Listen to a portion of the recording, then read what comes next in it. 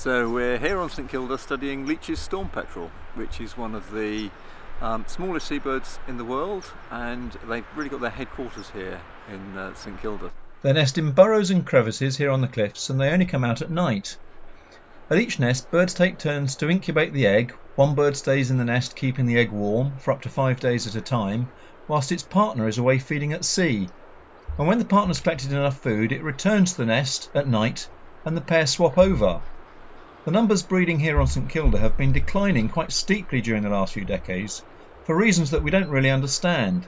So our task is to fit tiny tags to the birds to track them on their feeding trips at sea, to find out where they're going and what risks they might be facing as they commute back and forth to the colony.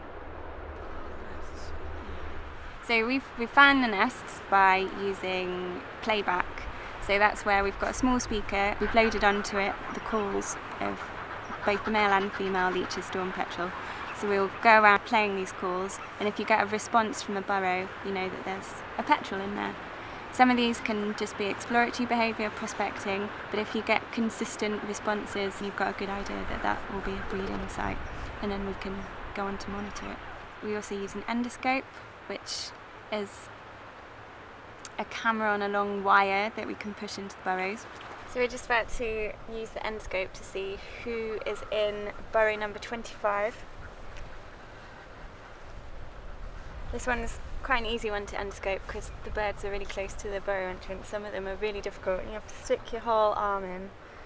And I can see that there's an adult in here along with its chick.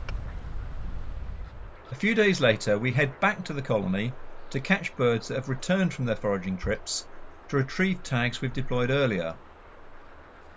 The tags are attached to the tail feathers with thin strips of tape that need to be removed very carefully to avoid damaging any feathers.